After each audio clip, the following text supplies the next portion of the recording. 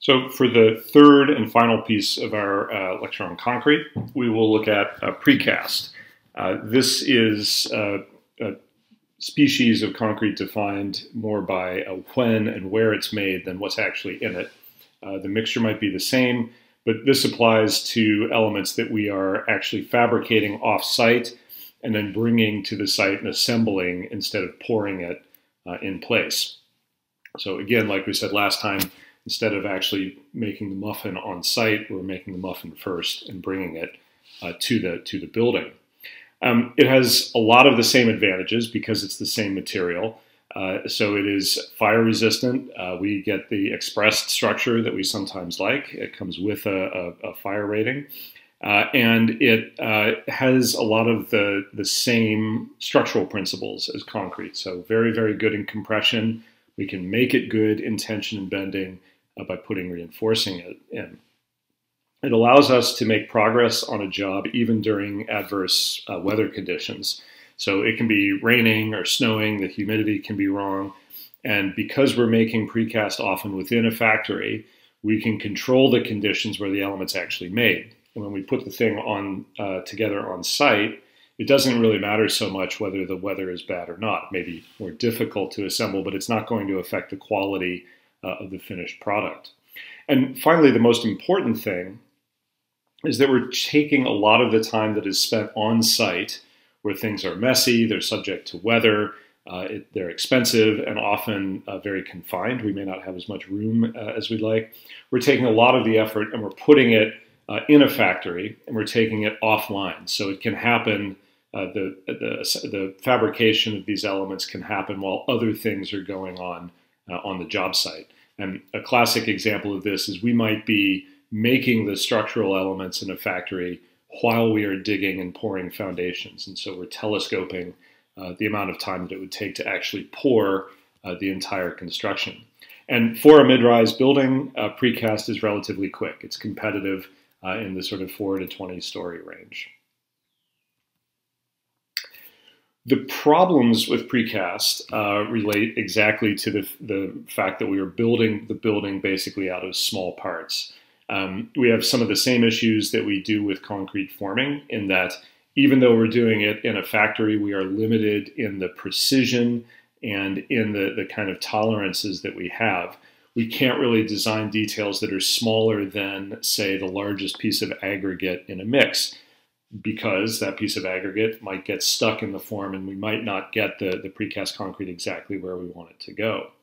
As a result, it's hard to make stiff connections in precast concrete. We're bringing finished products to the site. They're kind of big, they're kind of bulky, they're not very precise. We're assembling them almost like kind of Stonehenge fashion. And as a result, as you can see on the left, when we apply a lateral force to a typical precast structure that has no other bracing, we get that kind of racking that we know is both bad for the structure and bad for operations. If you look on the right, you can see how a lot of our detailing gets done in precast. We will cast columns with these big kind of brackets or shelves, and we'll literally just put the girders or beams on top of those. There'll often be a embedded steel in both of those that lets us weld or bolt them together. But as you can see, there's no real good way to get the kind of monolithic connection that we would get if all of that had been poured as one piece. The reason that we use it, despite this, is that we can do things that we can't do out of poured in place. We can cast very, very large pieces, truck them to the site, and very quickly get long spans in place that would be difficult if we had to, say, build 100 or 200 feet of formwork. We can also cast complex forms because it's in a factory, even though we're limited in the precision that we can use.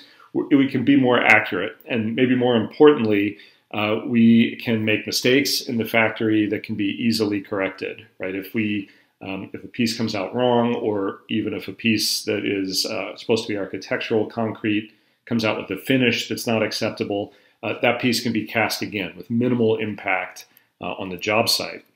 If we were doing that out of concrete that was cast in place, we would have a big fight about whether the concrete had to actually be torn out and poured again. That would be a delay not only of the time that it took to tear an element out, but also it would slow down the entire process because we would have to wait to pour maybe the next entire floor to correct the mistake. Precast mistakes happen in the fabricating plant. There'll still be maybe disputes about how much it would cost to recast a piece or how much time it would take, but it's less affecting the critical path of construction than it would be with poured in place. When we are precasting, we're usually contracting with a precasting yard or a precasting factory, and we have a couple of things to consider. One is the kind of space and the abilities of various precasters. Some will specialize in structural concrete, others might specialize in architectural. Some might be able to cast pieces in, sizes as large as we want. Others might specialize more in smaller scale materials.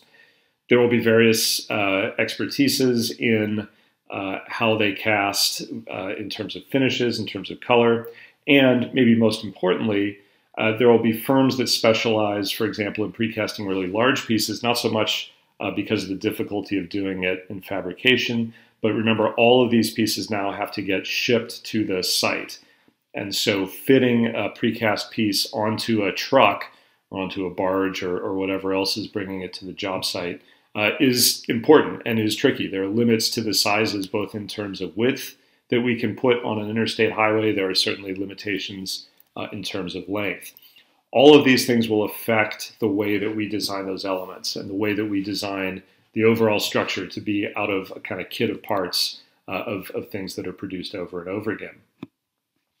There has always been a kind of emphasis on repetition. It's easier for precasters to use one mold again and again and again. That is changing because of digital fabrication, but it's not changing as quickly as in some other materials because precasters still use a palette of molds that include things like fiberglass and timber. They still have to fabricate the molds in order to fabricate the parts. And so even though we can get maybe more complicated forms or we can handle variety a little easier, there's a cost associated with changing the shape of the elements, even in a small way, when we're engaging a precaster. We'll generally talk about precast in a number of types of elements. So one of the most common is load collecting, slabs and girders in particular. And one of the most popular uses of precast concrete is what's called a hollow core slab. This is a floor slab that, as you can see, is cast in very long, flat, wide segments. And you can see, too, that they either have hollows cast into them or sometimes have hollows drilled out of them as they're cured. And if you look at the sections, you can see that this is a particularly effective way to make a floor slab. We're basically making a very, very long one-way slab out of a whole bunch of linked concrete I-beams. So you can imagine that these vertical elements work like flanges. You can imagine that these, work like webs. You can imagine that these horizontal elements work like flanges. And this is basically working like two I-beams, one there and one there, and two channels, one there and one there. And they are all linked together. So they're all performing as one-way elements, but they are linked, and their collective resistance to deflection is giving them some characteristics of a two-way slab. The other way to think about this is it's like working with a floor slab that is this deep, but where we're taking out all of this dead weight. And remember, the thing that limits us in concrete is typically the material's self-weight. It's such a dense, heavy material that the problem we often run into is the concrete carrying itself over a span. So anything we can do to take material out, and here you can see that the voids in a hollow core slab are centered on what becomes the neutral axis of that slab element. Anything we can do to take out material that's not working hard is going to increase the efficiency. And as you can see, these slabs here are probably 35 or 40 feet. They're going to span one whole column bay of a concrete structure. Some variations. Here's our hollow core slab, and you can see that it is analogous basically to a whole bunch of linked I-beams. We can also use what are called T's and double T's. And these are analogous, of course, to T-beams, right? They are T-beams. The double T basically has one flange and two webs. Single T here, this is one web and one flange. The advantage to the T-beam, it's less efficient structurally than a hollow core slab. It's usually deeper, but you can see that there is proportionally less material, right? We're using probably a little bit less material and thus saving a little bit of weight. And we also can access the resulting voids. We can put things like mechanical systems and lighting up into the voids of a T-beam. We don't really have any good way of accessing the voids in a hollow core slab. So there are some minor structural efficiencies in terms of weight. We're paying a penalty in terms of the overall depth usually, but we're gaining in terms of the potential for integration. We can combine mechanical systems and structure into one sandwich, which we can't usually do with hollow core slabs.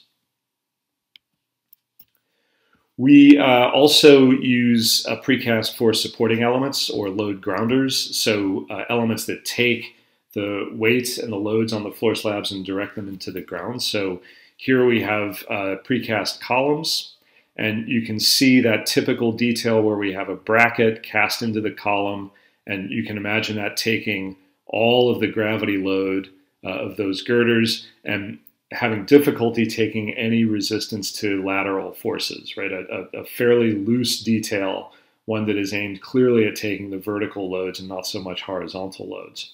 We can combine the materials too. Here you see hollow core slabs grouted at the end to close the voids off, sitting on top of steel structures, and that is perfectly okay. We can switch materials as we're sort of going down the structural hierarchy. Oftentimes, though, we will stick to one material, if nothing else, just for ease of coordination on the job site. And this is an example of precast slabs, precast girders, and precast columns all working together. Here, looking at that detail a little more closely, this is fairly typical for a precast system. You can see that the column here has an integral set of steel reinforcing. So these square, they're analogous to stirrups, along with the bars themselves. Those bars are taking whatever slight bending loads the column might undergo and also contributing to the compression capability. You can see that the stirrup there, that is keeping the bars in place, preventing them from splaying out under loading. Hollow core slab elements, these have a groove along the side that takes reinforcing bars. Notice that as they're going over a column, the reinforcing bar is on the top. That's where the tension will be as they pass over a column monolithically. You can see these are grouted together. There's probably some reinforcing that's going to connect them and make those work sort of like a continuous slab. Here in the girder, you can see a more typical pattern of reinforcing for a spanning element. Lots of reinforcement in the bottom, some here in the top. This is mostly, in this situation, this is mostly there to take the stirrups that are handling a lot of the shear load. And then here is this bulky and sort of loose connection that is taking the gravity load of those floor elements and spanning elements and putting them into the column. Angles that are cast into one piece or the other and then welded together. And that will connect them, it will hold them together. It won't do very much in terms of giving them a moment connection. So we have to find some other way usually to stabilize a fully precast structure. Here, a slightly different system. This is a T system, so precast double T. And these are particularly effective at long distances, so they're used in freeway construction, a lot, bridge construction, but we might use them for industrial situations, or if we need a long span, like a gymnasium or something like that. 110 feet is certainly possible, and as you see here, the span to weight ratio is why we would typically use these, right? That they are putting less load onto the girders and columns that are carrying them, and then onto the foundations. Steel is almost always going to be lighter, but if we've made the decision to go with concrete, particularly precast, For a roof element especially, we might use a double T precast beam and slab. Here you can see this is the slab element. It is integral with the T's, and you can see here where the reinforcement bars are cast into the double T's. So a little bit of a comparison. We can certainly do flat slabs that do not have hollow cores. Again, usually in even numbers of inches, 4, 6, or 8. Flat slabs typically are cast in 4-foot widths. And as you can see, they can span up to about 24 feet. If they're well reinforced, we have a span to depth ratio of about 1 to 40, or 40 to 1. Here for hollow cores, you can see typical width dimensions up to 8 feet. And again, slightly deeper dimensions, usually 6 to 12. And you can see here that we can go up a little bit further, right? Almost twice as far as flat slabs. And that is because the savings in weight, taking out all that material around the neutral axis. Similar depth to span ratio, 1 to 40, but we are able to go much further, right? Better performing slab system. Single T's and double T's, typical dimensions here, 20 inches to 4 feet. You see typical dimensions for the topping slab and typical widths. These are usually limited by what we can put on the back of a truck. 10 feet is usually the limit for shipping. So we're limited not necessarily structurally, but we're limited in terms of transportation. And here, a double T, again, you can see that these go up to about 32 inches, 2-inch topping slab, and these can span, as you see here, single T's up to 120 feet, double T's a little bit heavier, up to about 100. Span to depth of 28 to 30, so more efficient in terms of how they're using that depth than the slabs themselves. For beams, again, usually we have some standard dimensions. These come from the jigs that precasters use in their factories. Usually, again, even numbers of inches, depths that are fairly standardized, 2 feet, 2'6", up to 40 inches. The girders here are typically spanning up to 75 feet, and we have a span to depth ratio that we expect when we're looking at beams and girders, 1 to 15. That's what within the sort of 1 to 16 range that we usually think about. And then here, these are freeway girders. You're probably familiar with these on the undersides of freeway bridges, where we're approximating the shape of an I-beam with a shape that's easy to remove from the forms. So all of these chamfers are designed to allow the finished piece to separate from its forms easily, just like in poured-in-place concrete, but here in factory conditions. 60 feet is usually the span depth here, and we would typically expect a 1 to 15 or 1 to 16 span to depth ratio with those sorts of girders as well. So here are rules of thumb that you'll use for the lab. Remember, a minimum of 2 inches on the topping slab, less than we might have on site, because we can place the reinforcement more precisely. We're not so worried about the reinforcement maybe not being in the right place and not having that inch of protection. If we're placing it in the factory, we can be more precise and we can actually shrink the topping slab that we would need. So here, rules of thumb 1 to 40 for flat slabs, but limited in their dimensions, their spanning dimensions. Hollow core slabs 1 to 33, and then 1 to 28 for single and double T's. When we get to beams and girders, we're talking about our normal 1 to 15, 1 to 16 rule of thumb. And then here for columns, 10 inches, 12 inches, all the way up to 24 inches. That, again, will be subject also to what the unbraced length of the column is. If we're doubling the story height, then obviously we would need to increase the diameter or the width of the column. Here, columns, again, the issues with these, we can cast whatever we want into them to take any combination of girders and slabs. But as you can imagine, these are connections that don't allow us to get a lot of lateral stability.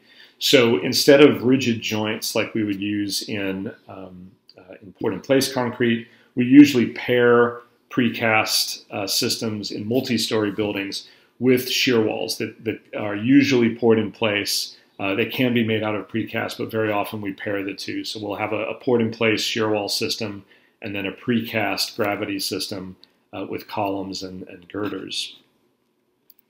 Here again, we can pre and post tension concrete. So if we're doing this with precast, obviously we can do it more readily than we can trying to cast concrete around stainless steel tendons. Remember, this is a type of super reinforcing where we're using not reinforcing bars, but actual steel cables usually.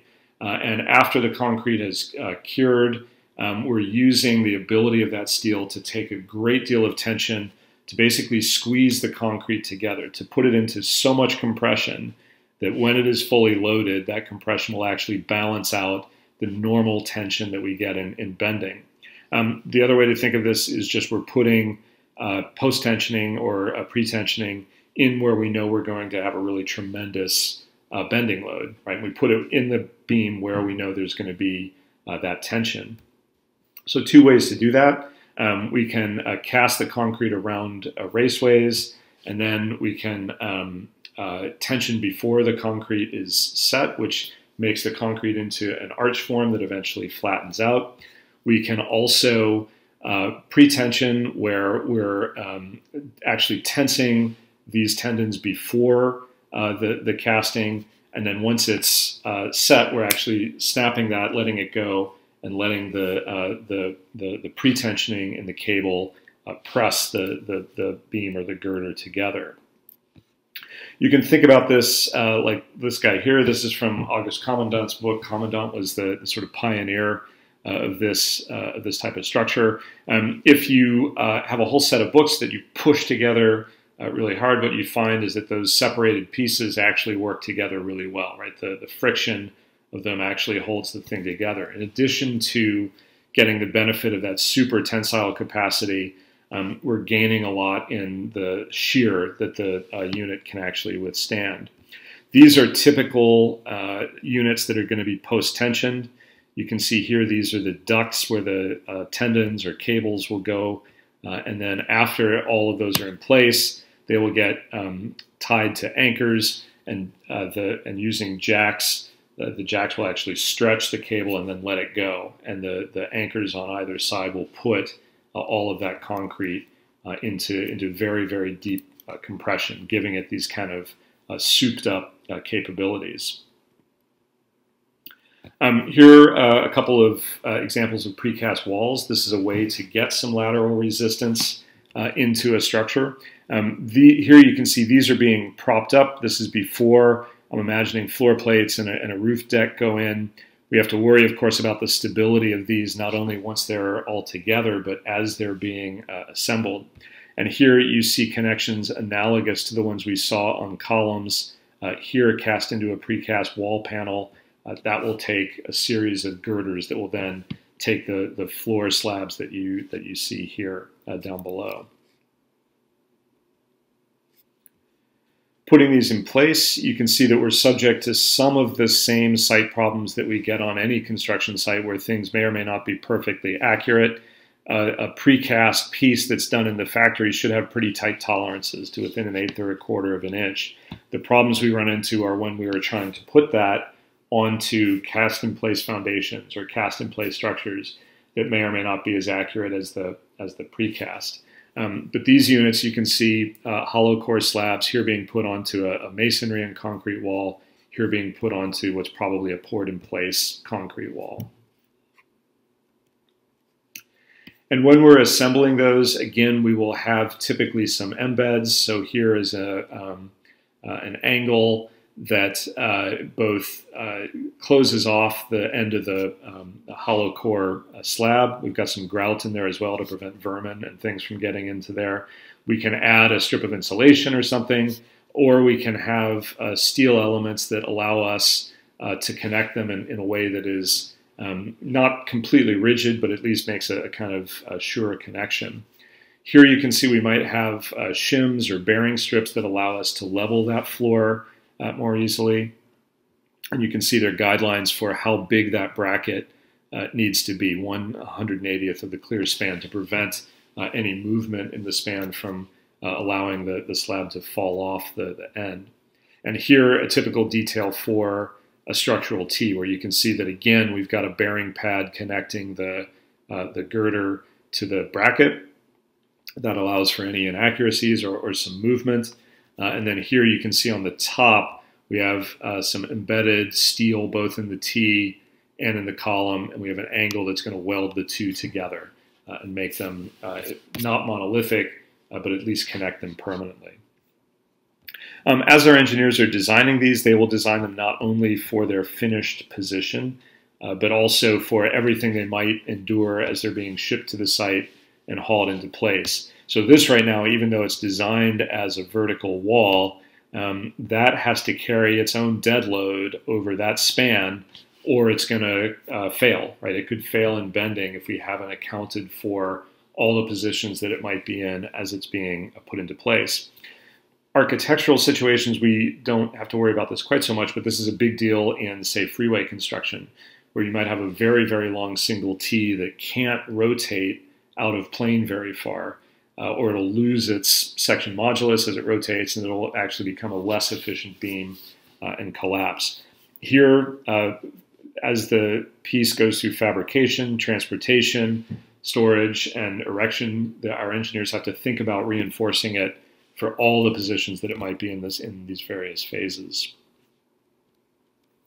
So we'll finish with one really, really good case study. This is a Kahn building that was engineered by August Commandant. The first time that the two of them worked together, they would go on to collaborate on the Salk Institute, Kimball Art Museum, among others. Richards is a laboratory building at the University of Pennsylvania. It's very well known in Kahn's career for being the building where he really developed this idea of servant space and served space. So brick towers containing all of the ductwork and things that make the laboratory go, and then kind of more specialized laboratory space, or sorry, more open laboratory space that is clear of all of the ducts and the machinery that would otherwise clutter it up, right? All of that is stored in these brick towers. What I want to look at, though, is the set of columns and beams here that you see expressed on the exterior. These are all precast post-tension structural units, fabricated off-site, driven to the University of Pennsylvania, a site that had very little space for a construction yard, and put into place sort of just in time. This was in 1960, 1961. None of the sort of building information modeling or a lot of the tracking software and things that we would have today. So very critical that there was a kind of casting process, a storage facility, and then the ability to bring pieces one at a time so that cranes could be used to their sort of maximum capacity. Here you can see some of Commandant's early drawings. He was fascinated by the idea that because you were doing these in precast, you could actually cast what Kahn would come to call hollow stones, so mini Virendale trusses that would run between these precast columns. And those trusses, having these rectangular openings, could then house all of the ductwork. So even though this is a relatively deep structure, 1.5 feet or so overall, Kahn and Commandant are able to use the space that creates to weave all of the ductwork for the laboratories into that interstitial space. It also allowed this kind of tinker toy construction, so a kit of parts, deep Virendale girders, smaller Virendale beams, and then tinier elements that create the sort of floor joists, if you like. Even the columns are precast, and all of these are post-tension together. So as these little building blocks build complete girders, there are stainless steel tendons that go through them and that are tightened up, not only to give them greater capacity to take up bending stress, but also to really squish them together, to make them perform as monolithic elements, at least across that span. So here's one flying into place.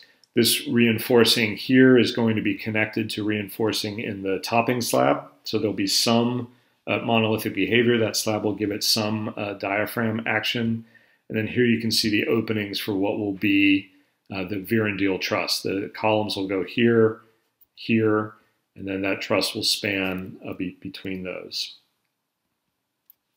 Here is the post-tensioning operation. So these are completed precast elements.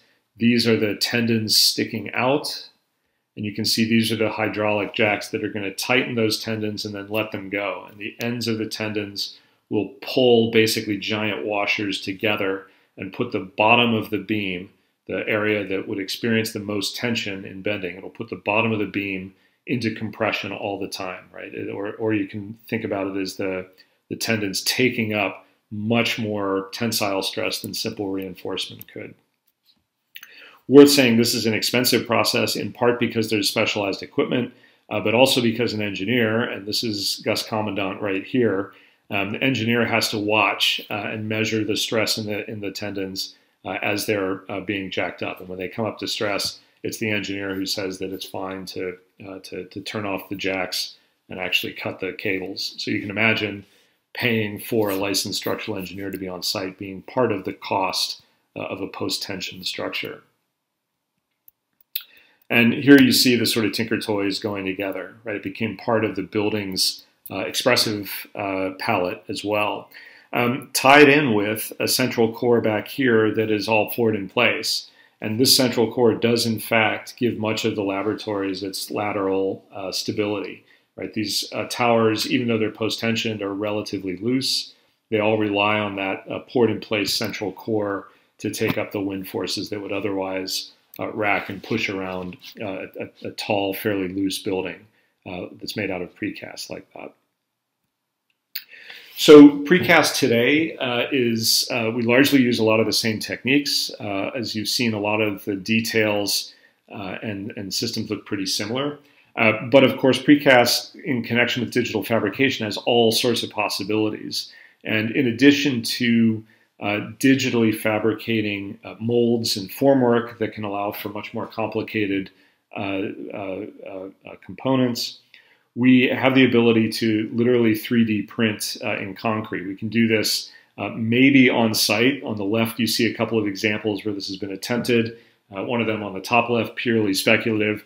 On the bottom, you can see what the sort of state-of-the-art in 3D printing concrete looks like today. Efficient, sure.